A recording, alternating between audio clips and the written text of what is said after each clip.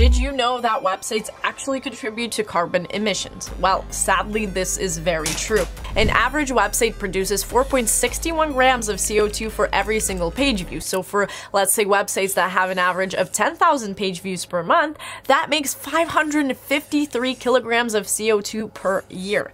That is exactly why sustainable web design is a major trend in 2025. And this may actually sound surprising, but there are plenty of ways web designers and developers can minimize a site's carbon footprint.